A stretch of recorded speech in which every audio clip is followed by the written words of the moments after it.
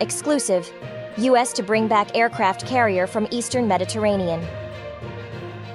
The USS Gerald R. Ford aircraft carrier strike group will leave the Eastern Mediterranean Sea, where it was sent just after the start of the Israel-Hamas war in October, in the coming days, 2 U.S. officials tell ABC News. The senior U.S. officials stressed that the carrier's return will keep to that schedule, and that even with the Ford's departure, the United States will still have a lot of military capability in the region and flexibility, including the deployment of additional cruisers and destroyers in the Mediterranean and the Middle East.